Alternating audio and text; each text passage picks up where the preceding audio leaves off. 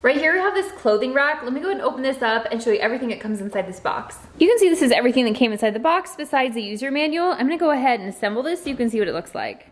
You can see we got this fully set up. It took about 20 minutes from start to finish. Fully assembled, the height of this is 72.4 inches from the ground to the very top. It's 15.7 inches wide, so it comes 15.7 inches out from the wall, and it's 35.4 inches across. Something that I like about this is it actually has a 350-pound weight capacity, and it technically is a 4-in-1 organizer because it does have a shoe rack, storage shelf, clothes rack, as well as a coat rack. This also is equipped with casters so it can move really nice and easily. It also has lockable wheels, and the wheels do rotate 360 degrees.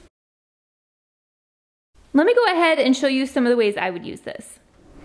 I do want to mention that it does come with these little S-hooks here that you can easily hang here and hang things like your purses or even hats. So just as an example, you can see I have some blankets and pillows on the top here. And you can see I have several hanging garments here with room for plenty more.